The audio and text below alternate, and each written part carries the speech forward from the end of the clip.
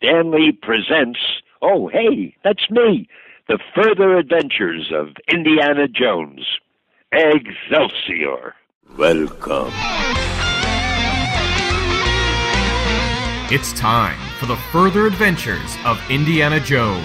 Sharing your adventures is an interesting experience. Pack your bag, grab your passport, and prepare to go globetrotting with classic four-color adventures of Indiana Jones. Jones? Jones! Dr. Jones, the eminent archaeologist. Hard to believe, isn't it? Ouch. Now, what shall we talk about? Welcome, IndyCast listeners and further fans, to The Further Adventures of Indiana Jones. I am Joe Stuber. And I'm Keith Voss. Joe, it's time to continue the madness here on Further Adventures. Last time we got together, we welcomed Mad Magazine's maddest writer, Dick DeBartolo, and chatted about his 3 indie spoofs for Mad. And today, you and I are going to talk about those stories in detail and just how Mad handled Kingdom of the Crystal Skull. I think the indie fans might... Hey, look, if you haven't seen the Mad version of Kingdom of the Crystal Skull, and it's not the movie, but there's like a lot of... I think the people that hate on Crystal Skull will like the Mad Magazine version. And Keith, yeah, it's clever. It's definitely clever. We'll talk about it. We'll talk about it. But my goodness, how cool was it to have the great Dick D on the last episode? If you haven't heard it, first of all, what in the world's wrong with you? Go subscribe to the IndyCast because you're missing stuff. But Keith, we had one of the legendary comedic writers who reinvented Match Game. He's written just about everything for Mad Magazine. Longest writing streak on Mad Magazine since issue 69, I believe he said. I guess, and he has them all in these giant binders, and he's cool and he's funny. And how amazing was it? That was thanks to Ed for suggesting we do the spoofs. We had thought about it. We'd kind of kicked around, but we weren't 100% sure if we were doing these. And then Ed was like, "You guys got to do the spoofs," and we're like, "All right, we'll do the spoofs." And then we looked in, and it's like, "Hey, let's talk to Dick DeBartolo." And that was an episode that belongs in a museum, right? It belongs in a museum. I wish we would have had some more time with him today. To Let's talk call him up right now. Yeah, you know what? Give him a call. Let's see what he's doing right now. No, it would have been great to. Yeah. I mean, we got some great history on those satires that he did, but it would have been really nice to kind of really get into some nitty-gritty detail with him as we talk about these. But unfortunately, it's not to be. It's just you and I today. No, and again, we're talking about things that went back over 40 years. So there's only so much people are going to remember as well. But we dragged these out. We're looking at them. We're going to be talking about them today. For those that aren't familiar with Mad Magazine, Keith, you and I grew up with this. Yes. But if you're not familiar about it, we talked about this last time. It was the humor magazine founded in 1952 by editor Harvey Kurtzman and publisher William Gaines. It started as a comic book, converted to magazine format with issue number 24, 550 standard issues, hundreds of reprint specials, the paperbacks. It was Mad TV. People are familiar with Mad TV. I had a very cool experience with Mad Magazine a couple of years ago on Comic Book Central. If you, a cheap plug here, comicbookcentral.net, my podcast, but check it out. But here's the thing, I devoted 3 episodes of the show to it. So if you, after today's show, don't go away now, right? Like, stop, like listen to us right now. But after today's show, if you want to learn more about Mad Magazine, go over to comicbookcentral.net. It's episode 221, Brian Walker. He's the son of Beetle Bailey creator Mort Walker. Curator. He's the curator of the Mad Museum. That collection of all that stuff is at the Billy Ireland Cartoon Library right here in Columbus, Ohio, where I'm at. So that is very cool. So if you're near Columbus, Ohio, you want to check that out, be sure to check that out. But check out episode 221 of Comic Book Central, in-depth interview with Brian Walker. 231, that was my Mad Magazine special. I went to the Billy Ireland Museum. They had a huge event. It was called Artistically Mad, 7 Decades of Satire. It featured presentations by legendary Mad cartoonist Sergio Aragonés. He did a whole thing where he just did a bunch of cartoons in a row, and there was an overhead projector, and we watched it. I had a chance to talk with him. I met him. He signed all my Mad books. It was so cool. Mad collectors Glenn Bray and Grant Geisman. The exhibit curator, Brian Walker, got to revisit with him. And Mad editor Bill Morrison. They relaunched the magazine a couple of years ago with an issue 1. Bill Morrison, he was the editor of Bongo Comics, or he was the editor of Mad Magazine. He was the co-founder of Bongo Comics, The Simpsons Comics. He was amazing. And then on 232, in-depth interview with Bill Morrison. So there's the cheap plug for Comic Book Central. All those episodes are out there.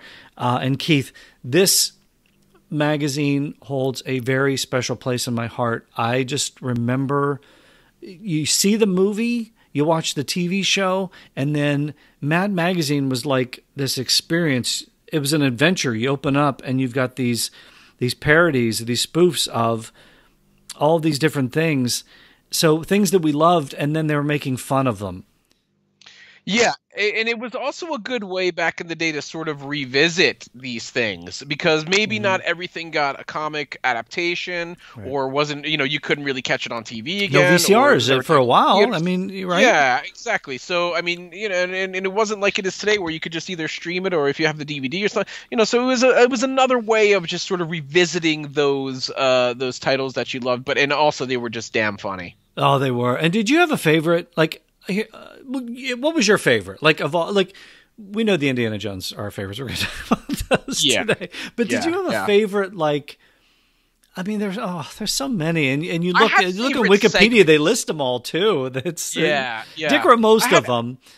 I think it was more for me. I had favorite segments because, like, I discovered Mad Magazine through my cousin Sean, who was a few years older than me. He's about 6 years older than me, and they lived above. We lived in a 2-family house, and my aunt, uncle, and my cousin lived above us. So I would always go up and visit him, and I just remember being in his room one day and seeing like all these funny like comic book looking magazines, and I'm like, what are those? Wait, is that Indiana Jones right there? It looked like a comic book, but it wasn't a comic book. But it wasn't a comic book. You'd open it and it'd be like, right. Oh, yeah, and it almost Black seemed like white. Very adult material to me. Like some of the jokes wasn't in there were that the key? Wasn't it? Yes. Didn't you feel like Yes. you shouldn't be reading it?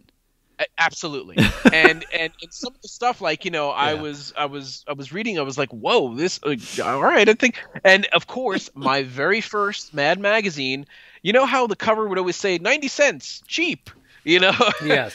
Mine was real cheap, because I took it from my cousin. He's probably, if he's listening to this, sorry, Sean.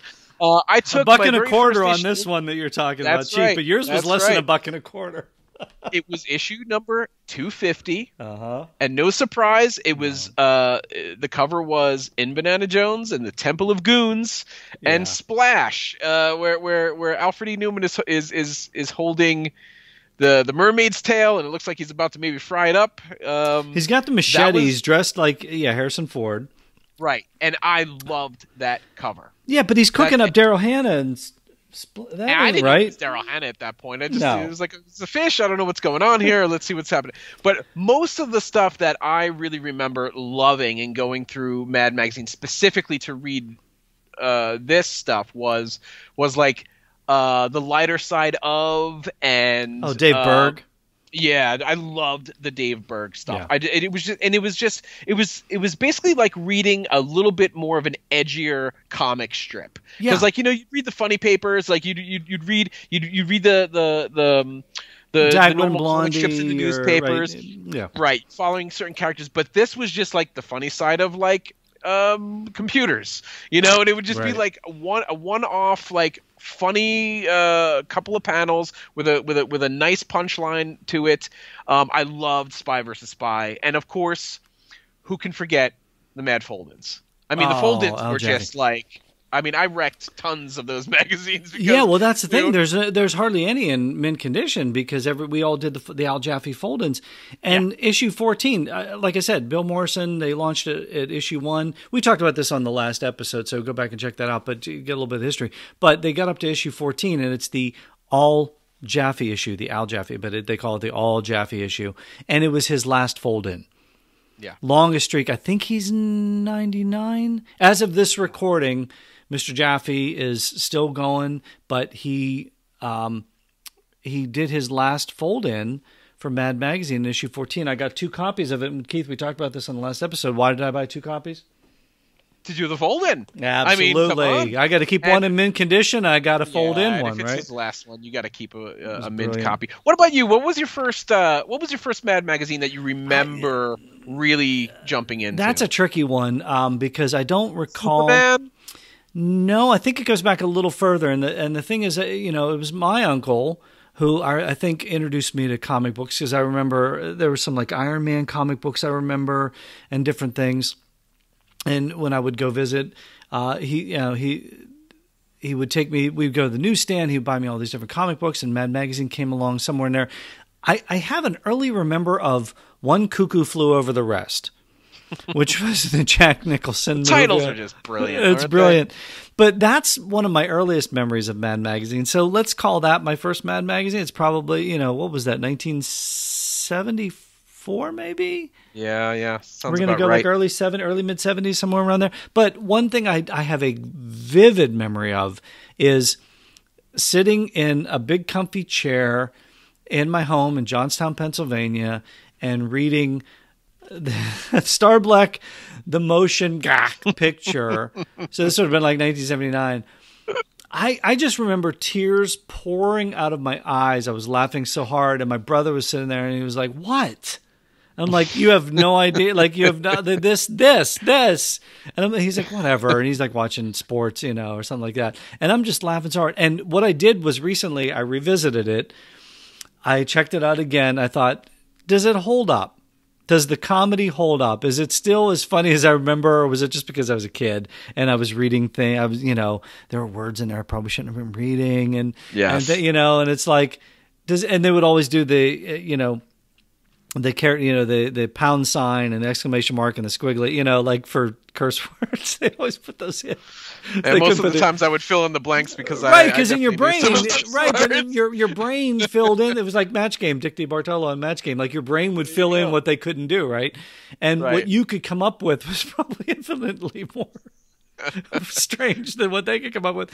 But I went back and revisited it, and it holds up. I'm laughing and crying again. I was like, it is so funny.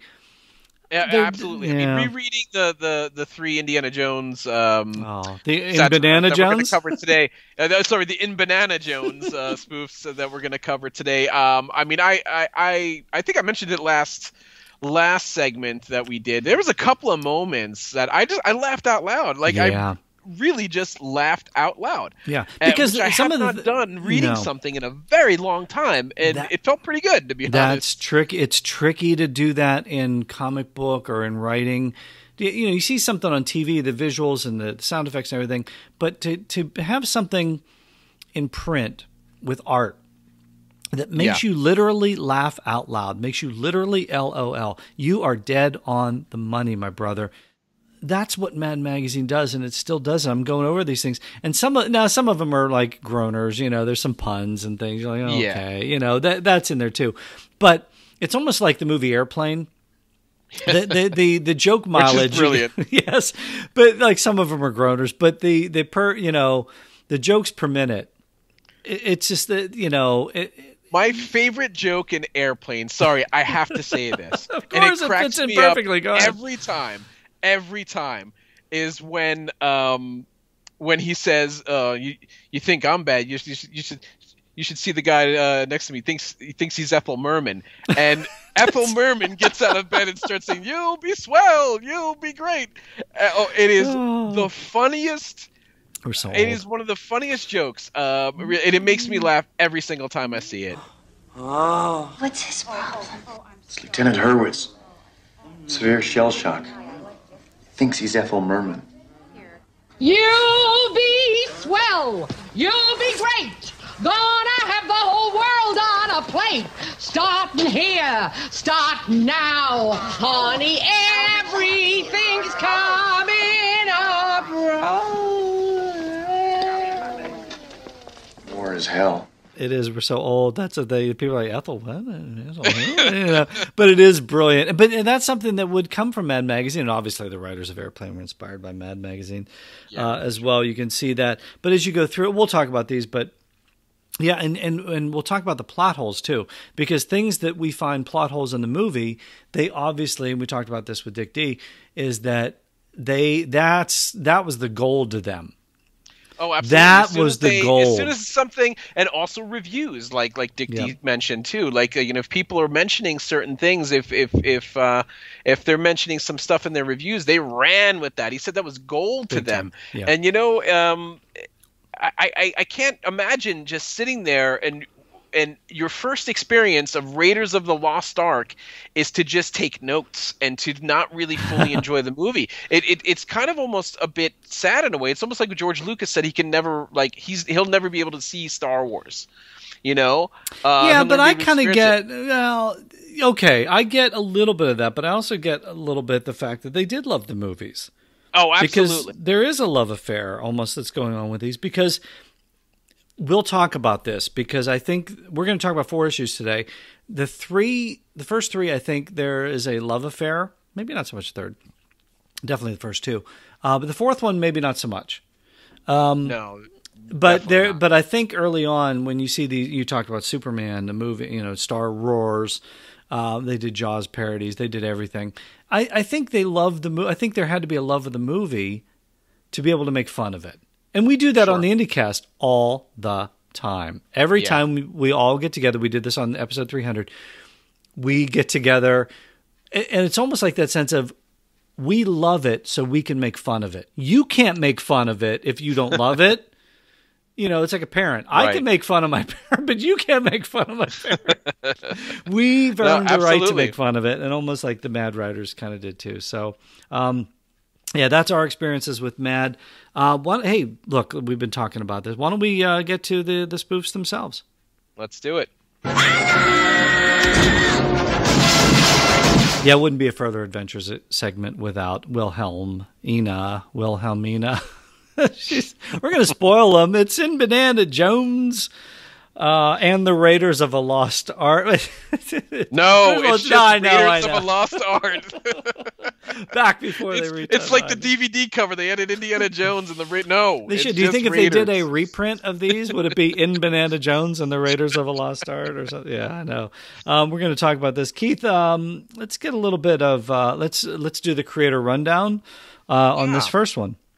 Let's do it. So, of course, we got Raiders of a Lost Art. And if you want to hear about the mystery of how they picked that title, listen to our last segment with Dick DiBartolo. That originally appeared in issue 228 with Frank Jacobs and Jack Davis. It ran for 7 pages, and we'll also get to that a little later about the page amount dedicated to some of these. The cover art was by Jack Rickard, Alfred E. Newman as the Chachapoyan Idol, that UPC. Okay, he was the mascot for Mad Magazine. If you don't know that, he was the mascot for Mad Magazine. What Me Worry? That's exactly. Hence the reference earlier. We're so old, but yeah, Alfred pops up on all the covers as we go through these. Obviously, all the first 3 written by the great Dick D. We talked to him last time. This cover, Keith. Look, if you're an Indiana Jones fan and you don't have this, you want this, right? Yes. That's a great cover. It's a great cover. It's the iconic scene where he's taking the idol. And we've Alfred knew 1,000 times about the likeness of Harrison Ford. Yeah. This one isn't too bad. No, and he drew the hat. Bad. He loved the hat. The hat looks great. I mean, of course, Alfred E. Newman as the Chachapoyan Idol is just classic. You couldn't have done anything better. No. Maybe you could have had him be the boulder.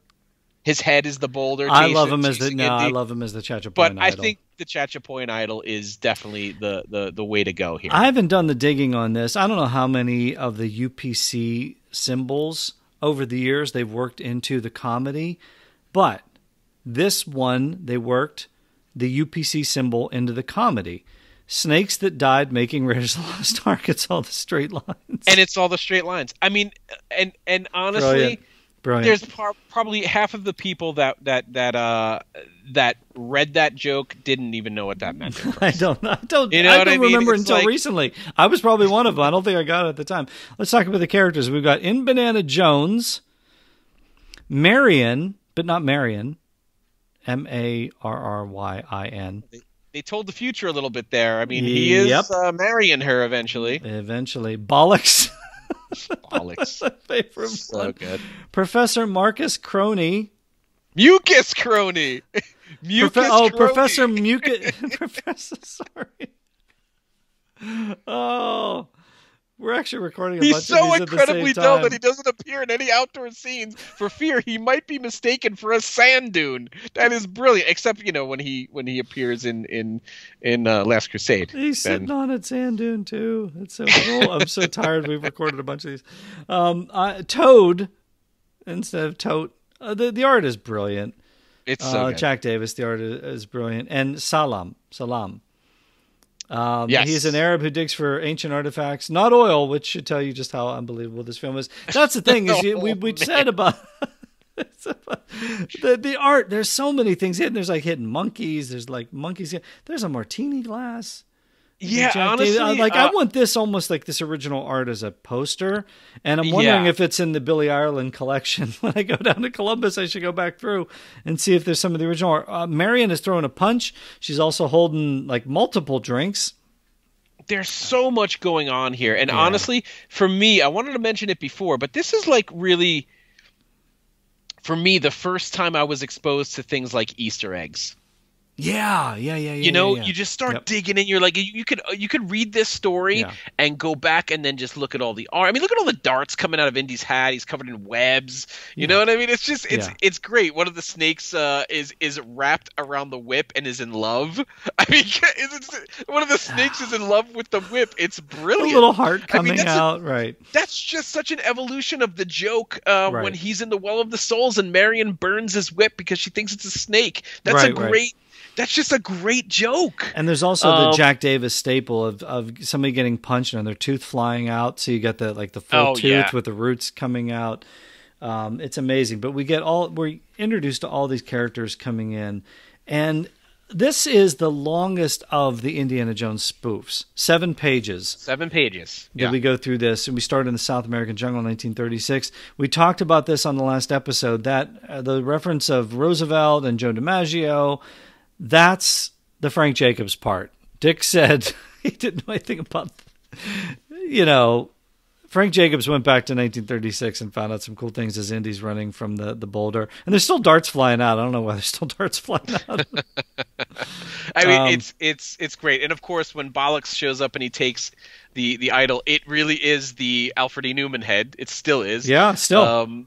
But something interesting here, that they start off in 1936, which we do in the movie too. But then once we get back to the university, and of course we have a great shot of the student with the "Love You" above her on her eyelids. That's just great. It says it's 1937. Yeah, which is quite interesting. And I wonder if there was ever anything that they got that maybe mentioned that it should be dated 1937. No, we didn't ask that the last time, so that's an interesting thing that might be lost to time. What we do get, though, is, I think some spot-on references. I mean, obviously, these are caricatures that you go through, but definitely spot-on. Harrison's still in his Indiana Jones gear. Not the Indiana Jones professor gear, but he's still got the whip and everything, because they use the whip a lot. It's in his hands in every panel. Right. That's the big thing. And is it William Hookins? Yeah, William Hookins. Great reference to him there. I love the fact that he played Major Eaton. Yep, we love the Nazis have been. We just got a German communique yesterday, and the Nazis have been looking at this for 2 years. You've been doing this for 2 years. You just found out about yesterday. No wonder we're in trouble. Ever since we talked to Dick, I can now imagine him watching the movie, and with every line, he's just writing some stuff down. Yeah, just brilliant stuff. You know what I mean? Yeah, the scene with him and Marion, as soon as he walks into the bar in Nepal, she cold cocks him, and it's the characters, the $, the £, percentage sign, the ampersand. Just you could fill in your brain what goes on. And just go through. He loses a tooth too. He loses a tooth. It goes out the Jack Davis the staple. And then I love when they're in the desert and he's got the disguise on, but he also has his Indiana Jones hat on, the fedora. Oh yes.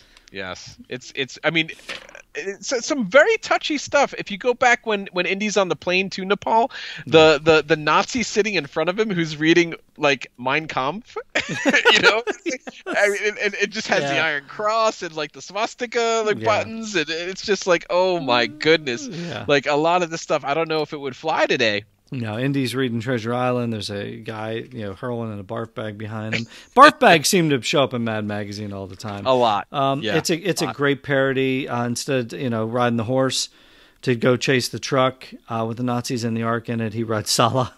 It's just through. Brilliant. Or should I say Salam?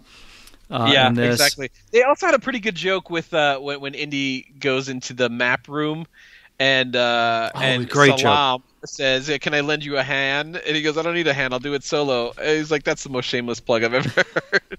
Working the Star Wars in. So funny. Well, Dick D also did Star Wars.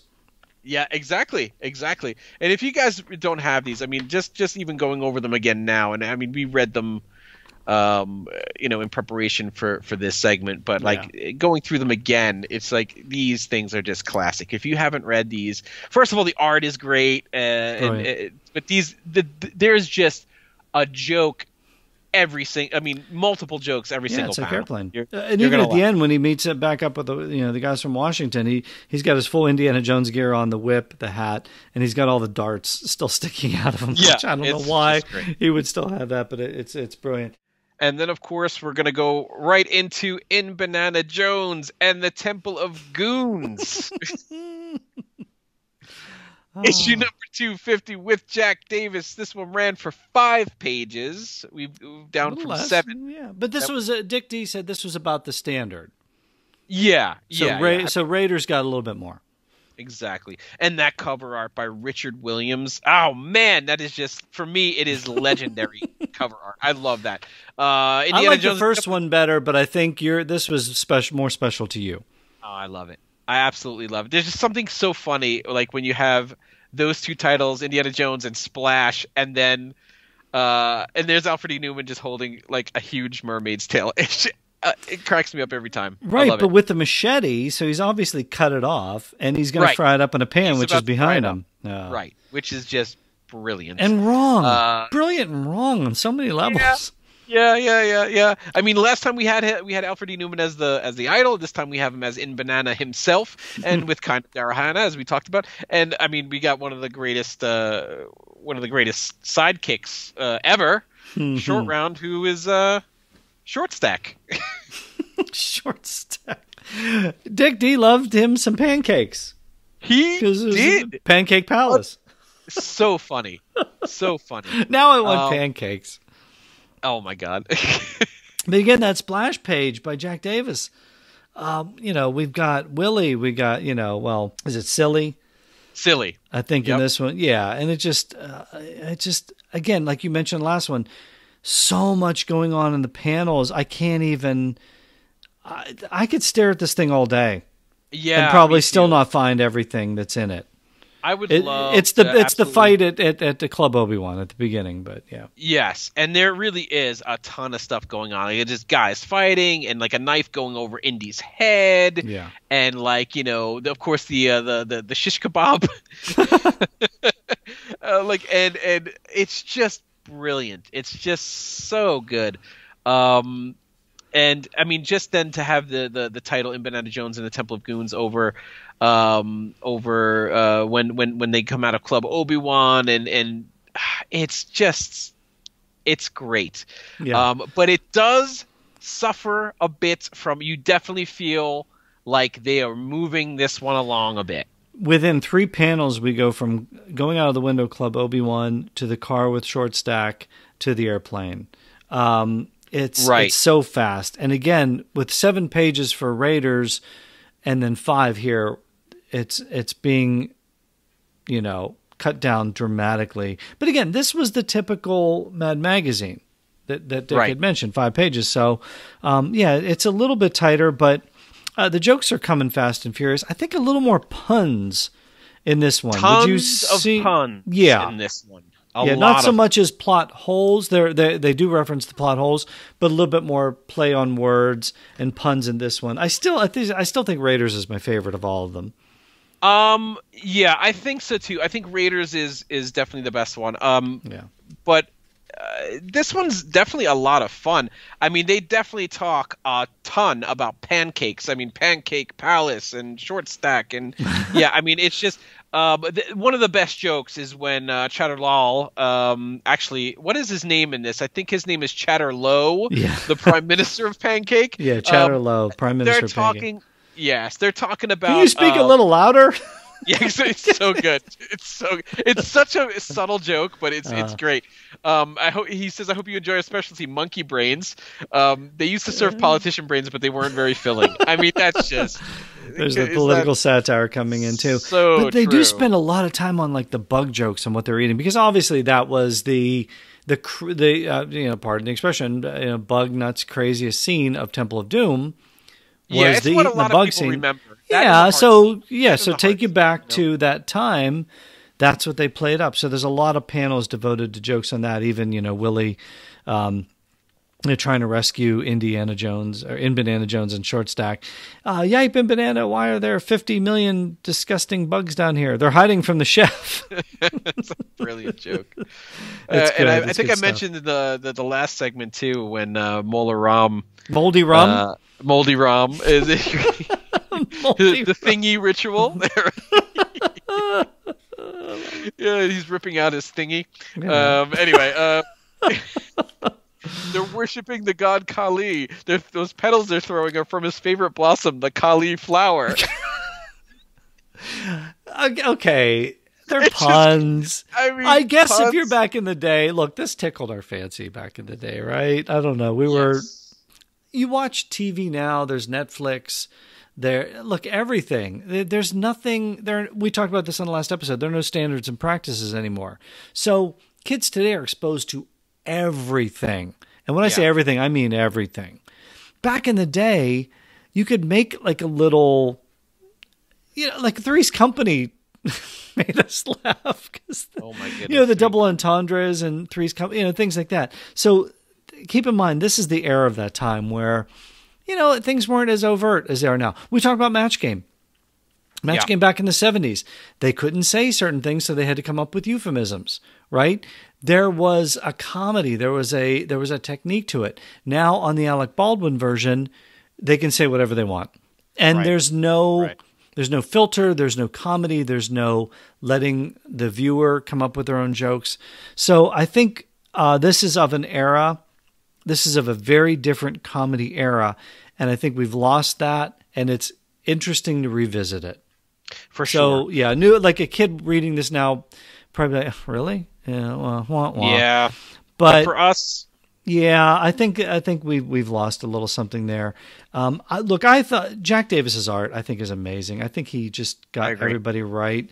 Everything is the panels are so full of everything, and Spielberg and Lucas make an appearance. Yeah, we talked a little bit about that the last time. Lucas had sent Dick D a letter about Star Wars, a complimentary letter to Star Wars. It's funny, and one of my favorite lines of this is the second to last panel where In Banana Jones says, "Now if I could only escape my contract, I wouldn't have to make In Banana Jones 3. Well, he didn't escape his contract because they did make In Banana Jones 3. Yes, they certainly did. That was in issue 291 of Mad Magazine, featuring, that was the Special Mutant Ninja Turtles issue.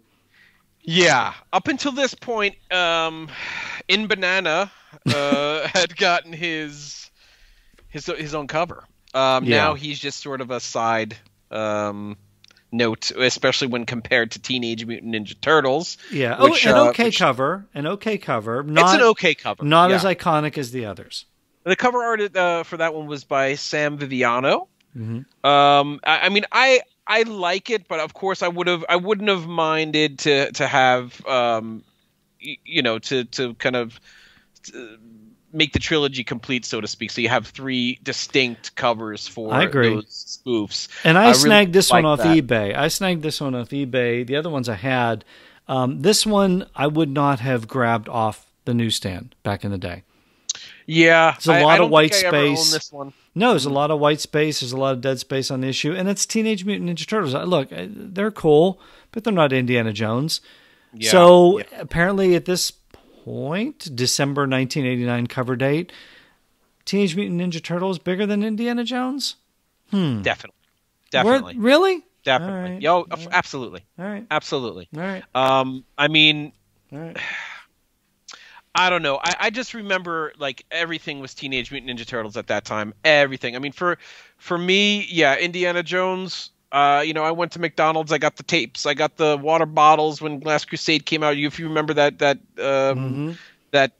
scratch off game that they had on the water bottles that you win, prizes and stuff. I had it downstairs in the lair. Yep. I loved Indiana Jones then. I wasn't as into Teenage Mutant Ninja Turtles. I had a couple of the figures, and the first few things I had were those original comics. And then I occasionally watched the animated series, but everyone I knew was into Turtles at that time. All right, fair enough.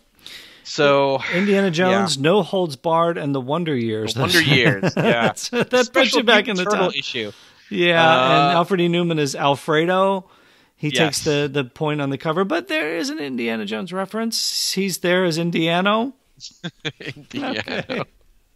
And he's missing a tooth, of course. He's missing a tooth, of course. And 4 pages, Keith. Yeah.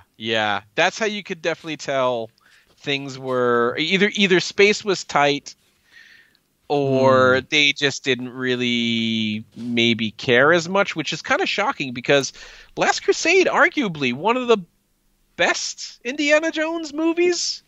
Yeah, I mean, it reverted back to form. I think we put it. Yeah, I think we put it up there. Well, it's got Sean Connery in it, right? Right, exactly. Oh, and they definitely tore him up in this one. They did. It's Indiana Jones and his last crude days, with Mort Drucker now taking over artwork for this. Obviously, Dick D wrote the story. Artist Mort Drucker. I think Mort Drucker's Harrison Ford may be a little closer. Definitely, Sean Connery is dead on. Sean Connery is amazing. That's right out of James Bond. Even before we get to that, you love how they always named the departments like before they before you. Oh you yeah, the little subheading there. The subheadings, right? The Ford Gone Conclusion Department. And if you read that, they talk about like 1989 a bit and just how much was going on in cinemas. 1989 was the year of the summer blockbusters. Ghostbusters 2. Yeah. Indiana Jones and the Last Crusade. There was just tons of stuff going on. So maybe that was just another reason that Indy sort of took a back seat. He did take a back seat in this one. It just kind of goes through. This isn't my total... this isn't my favorite. I mean, it blows through. There's some cool gags in it. I mean... It's so short. Yeah, I mean, we've got Sir Stephen of Spielberg. Yeah, which is kind of funny there. And then we talked the last episode with Dick D, that tribute to Danny Kaye from The Court Jester. Brilliant.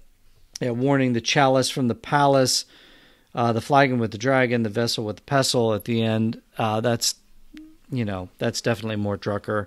He had mentioned that too. So small look into the future too. If you right after they about to go into the Venice tunnels, you could see one of the rats is wearing Mickey Mouse ears.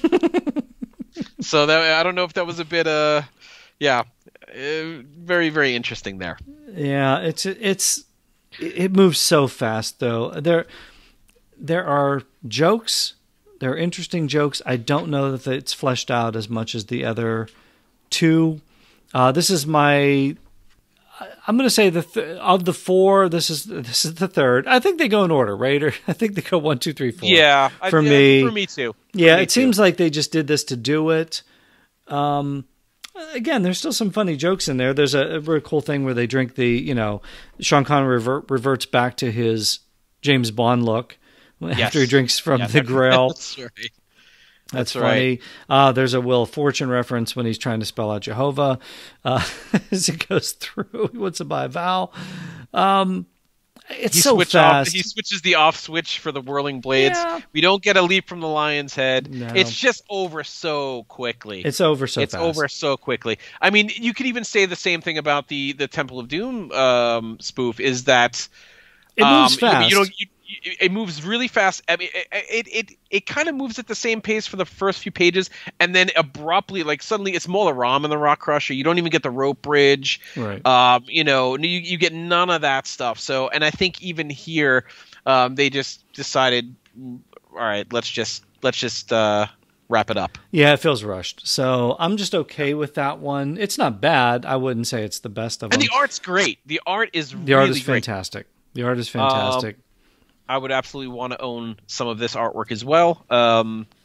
But yeah, unfortunately, this one doesn't really sort of scratch the itch. No, it doesn't stick out in the memory banks for me as much either. So, but it's nice that we have it. Mad issue number 490. We've got multiple parodies. Let's talk about these.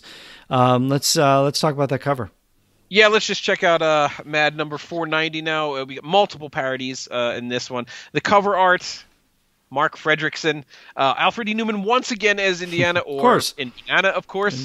I actually own this issue, of course. It's back home in the States, but I'm looking at it digitally, and yeah, I kind of like this one. It sort of definitely reminds me of how Harrison sort of fit into his Indiana Jones costume a little bit. It definitely touches on that. Like I thought Harrison was in awesome shape for Crystal Skull. Let's not, but there was something that looked slightly baggy off about some of his clothes or the jacket and so on, maybe a bit big and I definitely feel like this cover nailed the Crystal Skull look. I like that aspect of it, that you've got Alfred E. Newman in this oversized Indiana Jones costume. It's just like nothing fits. Everything's just baggy on him.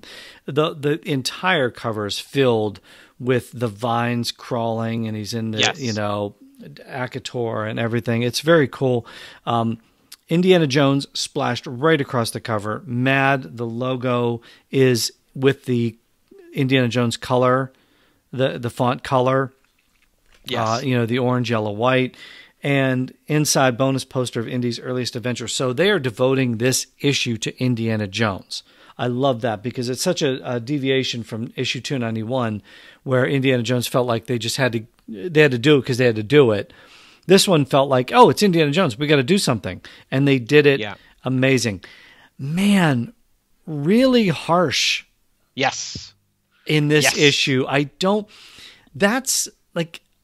Mad Magazine, the Mad Magazine I knew, was like a loving tribute to some of these things. Oh, they spare no expense on the insults here. No, it feels almost mean-spirited on a lot of aspects.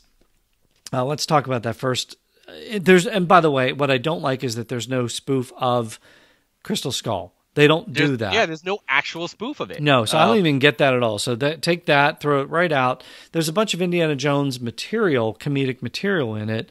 The first one is the top secret Indiana Jones memo from George Lucas to Steven Spielberg. I want to get your thoughts on this first. Go ahead and give us the creators on this, and we'll talk about it. Yeah, the script was by David Shane. The art was by Jack Syracuse.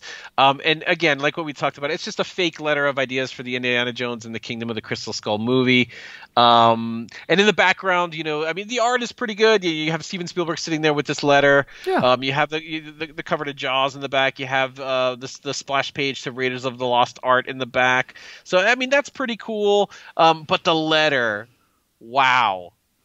The letter is pretty. There's a lot of stuff. There's a lot of stuff in there. It's some of it can be a bit disturbing and a bit like, wow, they really went over the top here. Yeah, so it's as if George Lucas wrote it to Steven Spielberg. Look, if you hate Crystal Skull, you're going to love these two pages in Mad Magazine. Oh my goodness. I don't even know where to begin with this. It talks about, man, they rip on Shia LaBeouf. They rip on Harrison Ford's age. They rip on Harrison Ford's wife. Oh yeah, the picture attached to the letter. Yeah, I don't know. This one that's seems one. This one seems really too mean spirited to me. But they actually called her the alien. Well, yeah, that too. The long neck, leathery face, bulging eyes. I had the boys at ILM work something up. See attached sketch, and it's clearly, we know who it is. Yeah. We know who it is. Good news. Karen Allen said she got room in her busy schedule to reprise the role of Marion Ravenwood from Raiders, assuming she can get another waitress to cover her shifts at Ruby Tuesday. Ouch. Rough. When I direct, I always like to cast at least one truly mediocre actor like Mark Hamill, Jake Lloyd, or Hayden Christensen. That way I can be sure his performance doesn't distract the audience from all the cool special effects. Ouch. I mean, I don't know. I'm not a fan of this one. Yeah, I mean, it didn't really make me laugh. Nope. It was mostly like, oh, it's venomous, man. It's mostly it's mostly like shock value, but not in a good way. No, and I think that's where Mad Magazine maybe went, because look, I gave up on Mad years ago. I think you hit those windows where we watch certain things, we read certain things. You're not going to read Mad Magazine for almost 600 issues. It's just not going to happen. No. So I probably somewhere in the 80s. I probably bailed out, obviously before the Last Crusade spoof, because I had to get that off eBay.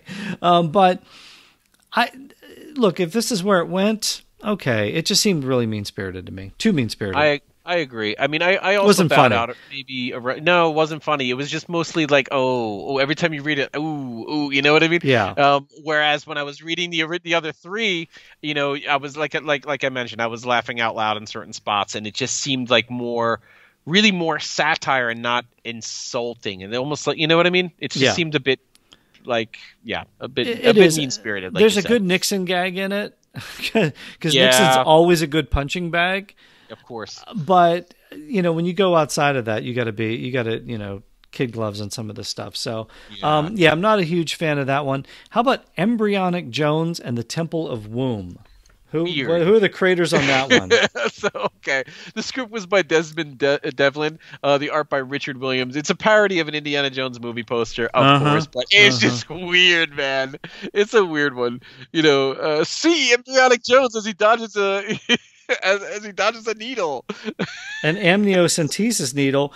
I think the only funny thing was thrill to Mrs. Jones' unstoppable midnight craving for a meatball sub. It's a meatball chasing him like a boulder. That one's kind of funny. It's cute. That one's kind of funny. But I mean, it's just like you look at this and it's just Gestate.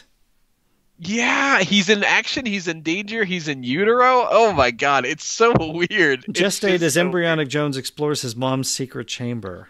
It's so weird. I don't even know where to go with this one. Yeah. Can we just move on? That one's too disturbing for me. How about the next one up? Hold on, it is a pull-out poster. They did that. They wouldn't even have to say. Nope, anyway, that one's not going up on my wall. Nope. Nope. Yeah, it's a bit weird. It's just weird. Yeah. I don't know, man. Not a fan. How about our next segment? Yeah, the next one is 10 Things Indiana Jones Hates More Than Snakes. The script and art by John Caldwell, and it's a look at other things that might bug Indiana Jones. This one seems a little bit more mad-like. Yeah. It's okay. And the art is kind of funny. It's definitely, there's some moments where it's like you definitely see that they're going a bit more of the older Indiana Jones route. Mm-hmm. This one's kind of funnier. For sure. A little bit saltier language. Yeah. I mean, it's stuff like the sad things that bug Indiana Jones, the sad fact that Fabrice stopped working on the old chapeau about 15 years ago. Yeah, he keeps getting Idaho Jones's phone bills, no matter how often he complains. I mean, some of them are funny. Some of them are like, It didn't really hit the mark for me either. Nope. And how about What the Heck is the Difference? We go back to our first cover. Someone was inspired by highlights. If anybody, if remember you ever the went highlights to magazine with dentist? Yeah, the right. dentist's office or the doctor's office in Right. the 80s, Right. Highlights, okay? Yeah, it's like, here's this picture, and then what do we change in the next picture? Right. You have to circle 9 things that are different. It's the original Raiders of the Lost Ark cover. I don't know. I found them all like in 10 seconds. Yeah, it's again Raiders, but yeah, like Raiders of the Crystal Skull, and like okay. And they stuck the tongue out on Alfred E. Newman. I don't know. It feels like He filler. has some extra fingers here and there. It's like, okay. It was fine. Whip is longer. I mean, yeah. Does it get better than Al Jaffe, though? The legend that is Al Jaffe. The Mad Fold-In by Al Jaffe. Yeah. A little bit of a political satire, too. From Political Mr. Jaffe. satire and Mad? Shocking. Yeah, I mean, that never happened. Taking a jab at Mr. McCain? I don't know. Here's the thing. We lost John McCain. I don't know. It feels... Looking back on it now, it feels a little mean-spirited because he's not with us anymore. I guess at the time, when you go back to 2008, a John McCain joke probably works. Yeah. Not so much now. I don't know. But the artwork's kind of cool. Artwork is cool. Yeah, I mean, yeah. And when you fold it, the artwork is also cool. But it is a lot of this stuff. This issue just feels overall a bit mean-spirited, it definitely is a departure. I guess you could kind of compare it to what Crystal Skull was to the original Indiana Jones trilogy. It definitely feels different. Yes, that's exactly what I feel like when people talk about on the IndyCast, when people get, or you see Indiana Jones groups and things. There's so much hatred for the movie. You and I, look, we know it's got its faults, but definitely. Deep down we love it. Yes. And I feel that way on the first 3 issues of Mad that covered Indiana Jones, was that they liked the source material. They loved the source material, and they were having fun with it. Yeah. This one feels more mean-spirited. Yeah, like they knew everybody didn't like it, so they jumped on that sort of bandwagon and just said, you know what, this is going to make people really, I don't know. No, this is gonna agree with us here. Yeah, this is gonna hit a few buttons. So look, everybody hates this movie, and it's weird, and Shia LaBeouf's not whatever. I don't know. I don't have a good feeling about this one. I love the cover. Cover's great. And when you open it up, you're like, oh, okay, that's a little harsh, especially that memo thing. I just wish they could have given us a spoof, a satire. Why not? 5 pages. 5 pages. Yeah. 5 pages.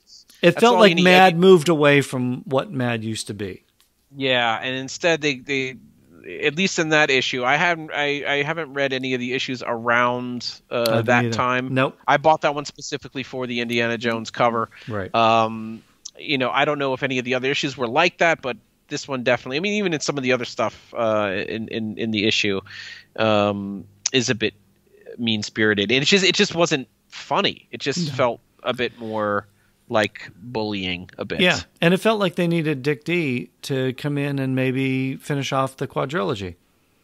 Maybe he still needs to. I think he still does. That'd be cool, because he's funny. And this wasn't. So, to wrap things up, 1, 2, 3, and 4 in that order, right? For you 1, as 2, well? 3, 4. That's how I would definitely rank it as well. Yeah, the Raiders of the Lost Art in Banana Jones. That is, definitely those first 2 are amazing. Oh, without a doubt. Yeah, those are fun. But again, as Temple of Goons ends, you're sort of like, oh, okay, that's a bit. I mean, especially if you're reading all 3 back to back, you could definitely see how they're starting to wrap things up quicker and quicker. Lose interest. Yeah, exactly. It'd be interesting. Indiana Jones 5. I don't know where Mad Magazine's going to be at that point. Well, there isn't going to be an Indy 5, so there isn't going to be... They don't need to do anything. Perfect. It would be 1 page. It's Disney. Of course they're going to do it. We've talked about this. Of course they're going to do it. So, look... Be sure to tune into our Dark Knight Rises podcast. I would love if there is an Indiana Jones 5 and Dick DeBartolo comes back for In Banana Jones 5... ... whatever that adventure is. That would be amazing. Yeah, that would be amazing. I would be up for that for sure. Okay, that's it for the day then. Well, there you have it. Our reviews of Mad Magazine's takes on the 4 indie flicks. You know what we think, but we want to know what you think. Yeah, exactly. Be sure to drop us a line, thefurtheradventures@gmail.com. Record an MP3, send it along. And check us out on Facebook at The Further Adventures of Indiana Jones, where you will find an episode guide for everything we've covered here on the IndyCast. We have gone mad over these last two segments. Next time, Keith, we're going to get crazy. Looking to welcome Paul Kupperberg. He's the writer of the Crazy Spoof on Raiders. We're scheduling that right now, hoping that Bob Camp, the artist on that spoof, will join us as well. After that, we're going to get crazy, and we're going to get cracked with our reviews from both of those magazines. Lots of spectacular spoofs headed your way right here on The Further Adventures of Indiana Jones.